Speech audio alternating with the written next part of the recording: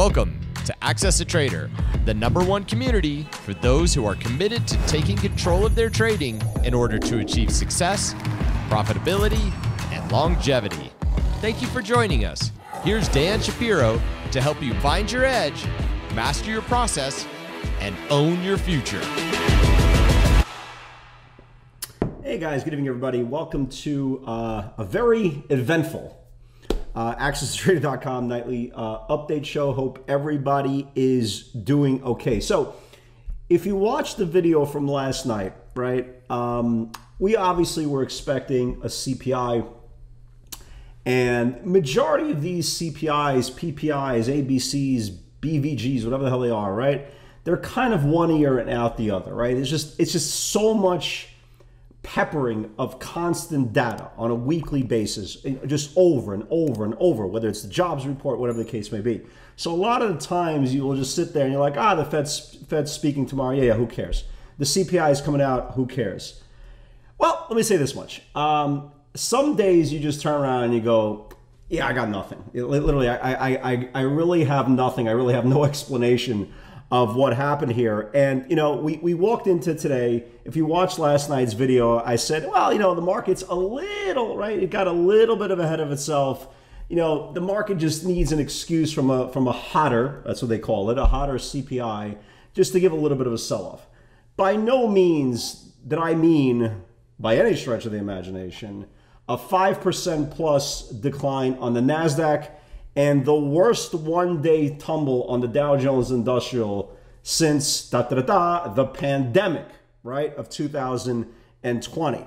And the point is very simple, right? And here's my point. I've been always advocating the idea that nobody knows anything. We're all schmucks. We're all idiots, right? The only thing we can control is our risk, our research, and apply it for the next day.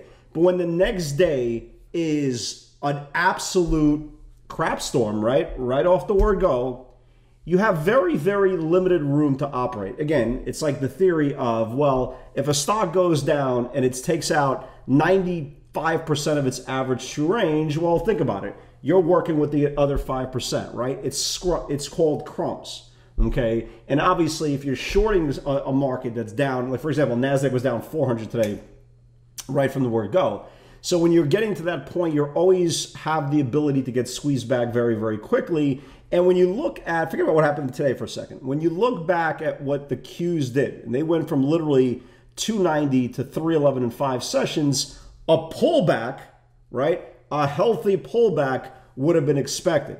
A 5.5% decline, giving back the 50-day moving average and going through 1, 2, 3, 4, 5 moving average at the same time, not as much. So the moral of the story is, I don't care how long you've been trading, okay, what your experience level is, what you think you know, what you think you might know, whatever, your arrogance level could be at level 99, but all it takes is one move of the market that comes out of left field, and usually I'm pretty good at reading what's going to happen the next day. Well, yeah, a little pullback became not so little, and yada, yada, yada, 5.5% later, here we are. Now, here's the crazy part, right? When I was looking at charts today, at the end of the day, I started looking at charts. And I said to myself, well, let me get a bigger look. Sometimes, again, the trading sessions today, I had a small scalp on NVIDIA, a small scalp on Tesla to the downside, blah, blah. Irrelevant, right? Irrelevant. Because, again, there wasn't a lot of value. So you can imagine you're not going to be shorting, you know, something down 8% at the open, right? Nobody's thinking the market's going to go down 1,200 points. So the value today was kind of skewed, right? But the most important part is I'm trying to gather data. And as I'm watching the market into the close, I said, all right, look, we got a pretty healthy setup here, pretty healthy, aggressive sell-off here. What's done is done today, right? Whether you're an investor, a trader,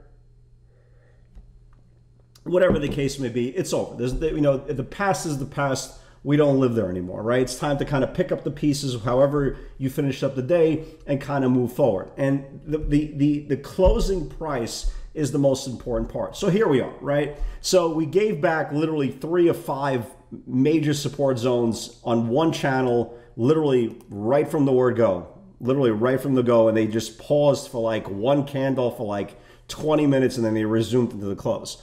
So the question is, what happens next? Right now, we close below 294 in the Qs, which is this linear regression line here, right? It's so easy to turn around and go, well, obviously the lows are coming up, are coming up on deck. Yeah, I mean, from if you have eyeballs, you can kind of see that. But the point is now there's more data coming up, right?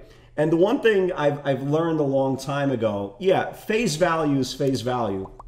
And you can see here, and obviously the game plan for tomorrow is, hey, if the market gaps up, anything that confirms back down today's channel is going to get hit. That's an obvious thing. But what happens if the market comes out with some crazy data, right? What happens if they kind of reverse the curse of what happened today? Is it so impossible? Is it so improbable that we could be sitting here tomorrow with, a whole conversation was, well, a 1,200 point decline turned into a 900 point rally in the next... Anything is possible. Everything is possible. Anything is possible. But the point is, we don't, look at the market of what potentially could be the impossible. We try to look at the market what potentially could be the probable, and that's kind of what we look down here.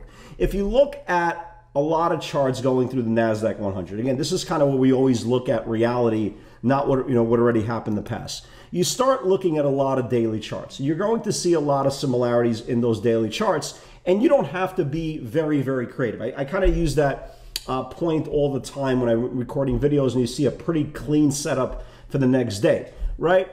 When you look at the charts and you look at the Qs, and obviously we broke 4 or 5 different supports, obviously there's a downside bias. And you start looking at names like Amazon, right? Amazon closed the first time below the 50-day moving average, right? All these other times that it tested the 50-day moving average once, twice, 3 times, 4 times, right? It never closed below. This is the first close on Amazon below the 50-day moving average. Apple, that was the strongest freaking thing yesterday, right? The absolute monster of all monsters today was the first one to really start taking down opening range lows. And the big bully, right, who bullied shorts yesterday, that was up 4% yesterday, was up 6 points, gave almost 10 back today, which is a very, very concerning thing if you're a buy side trader, right? So look how close we are to the downside, right? This is the downside channel of Apple, right? We're very, very close.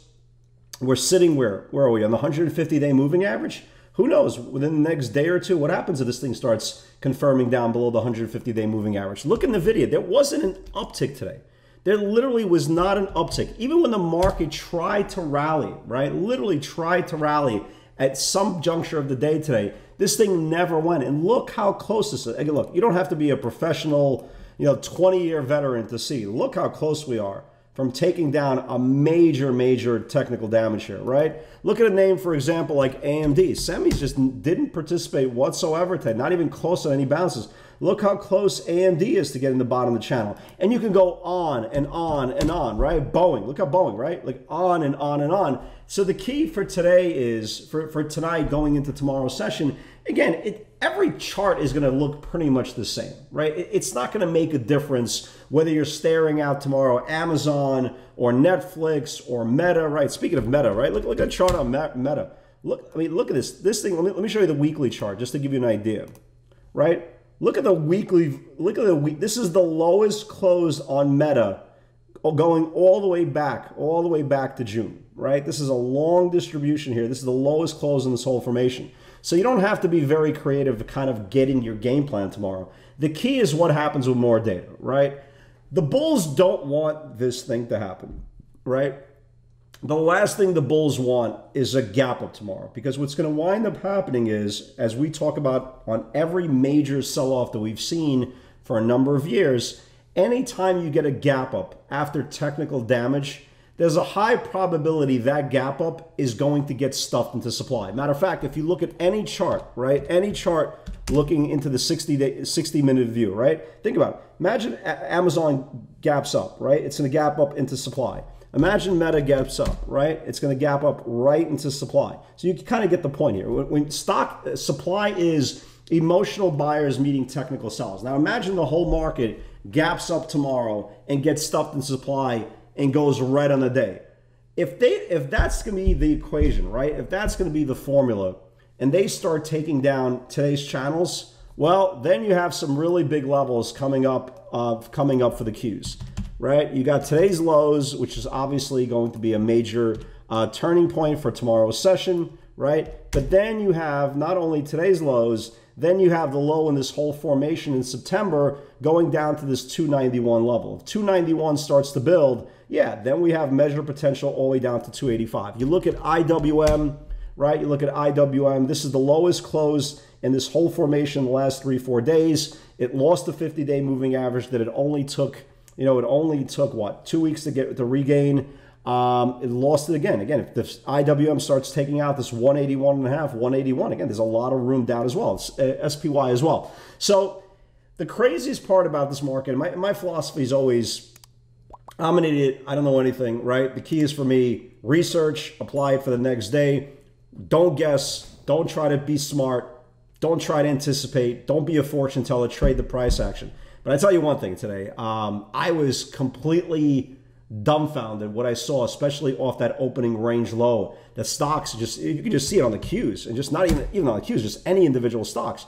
They just kept on going and going and going and going. And just when you think you're chasing, right? Like for example, I shorted in the video today, right? I shorted when it was down like $8.50. I said, my God, I feel it, like inside, I was like, I can't believe I'm shorting this damn thing, $8.50, especially opening range. Granted, it went down some for sure, and then snapped back, and went down some, and snapped back. But the point is, it was so violent inside your body, you can't say to yourself, I feel really, really good about this. I feel really warm and fuzzy, shorting, a mega name down, 8, 9 points in the day, opening range lows, especially after we had this really, really aggressive rally. So sometimes you have the answers. Today was one of those days I turn around and go, yep, I got nothing. Expect the unexpected. The market's going to do what it has to do. And I tell you one thing, man, if your game plan last night, right, resulted in a 5.5% decline today in moving averages, and this is something you planned for, congratulations, you're a much better human being, definitely a much better trader than I am,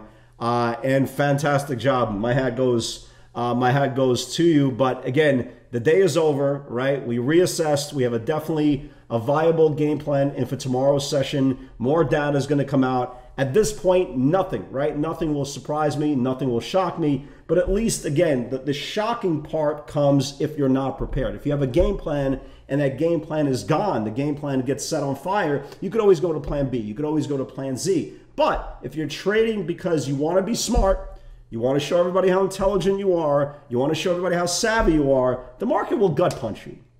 The market will gut punch you very, very aggressively. Because the most important thing about this market, and I kept on saying this for years and years and years, this is the greatest reality show that's not on television. There is no scripts, okay? So when the market feels like it's time to punch you in the kidneys, guess what? You're gonna get punched in the kidneys. So we have a game plan for tomorrow. Obviously, the value would be a gap up, stuff into supply, and start confirming bottom channels. That would obviously give us the biggest point of aggression. But at this point, after what I saw today, everything is on the table. Guys, be safe. Have a great night, everybody. Get your game plan ready. Tomorrow should be another wild one. Have a great night, everybody. I'll see you tomorrow.